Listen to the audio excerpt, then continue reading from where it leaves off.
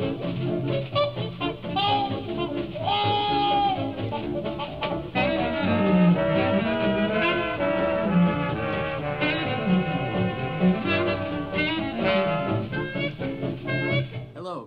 and welcome to the Positive Correlation video series on saltwater fish tank chemistry.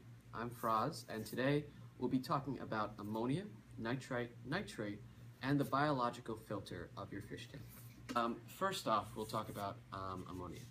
Ammonia is a natural byproduct of animal processes. Humans release ammonia in the form of urea in urine. Fish do not convert ammonia to urea. They release ammonia in its pure form into water when they excrete. However, ammonia is extremely toxic to fish. This is why it's important to test for ammonia. You want ammonia levels to be around 0, hopefully. But if they're not, there are ways to combat that. So first, we'll add our first bottle. We're adding 8 drops. Remember to always have proper attire, goggles, gloves, lab coats and whatnot for safety purposes. When you administer the test solution, be sure that your testing bottle is completely vertical and then add the appropriate number of drops. For this case, 1, 2, 3, 4, 5, 6, 7, 8.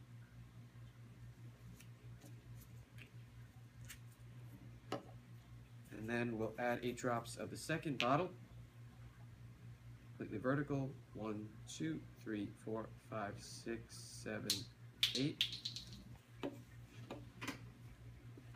As always, follow the directions on your individual test kits to the letter for proper results. Then we shake.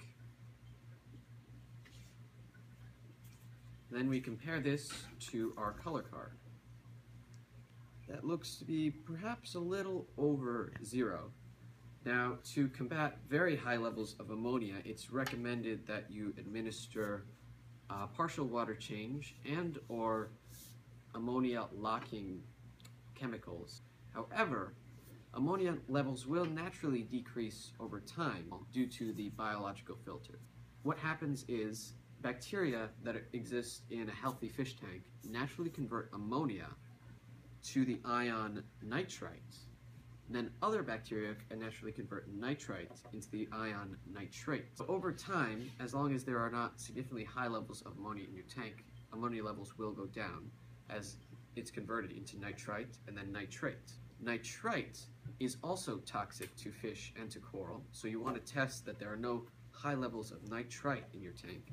For our test kit, we simply have to add 5 drops of our solution to our vial. Completely vertical. 1, 2, 3, 4, 5.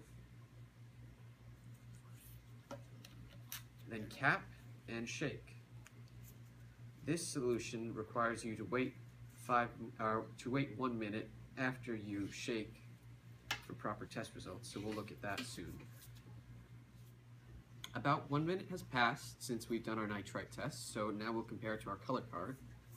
And if we look, it looks to be about 0 parts per million, which is exactly where we want to be. If nitrite levels are high, we also recommend partial water changes, but nitrite also will go down as nitrate levels increase.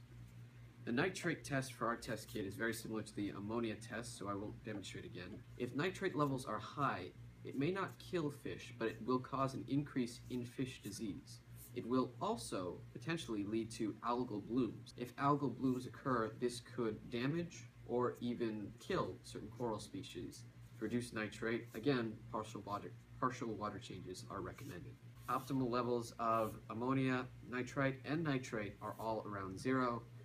But again, rely on the biological filter, partial water changes, and any outside chemicals to reduce any of those. And that's all we have for today. Thanks for watching, and check out our website.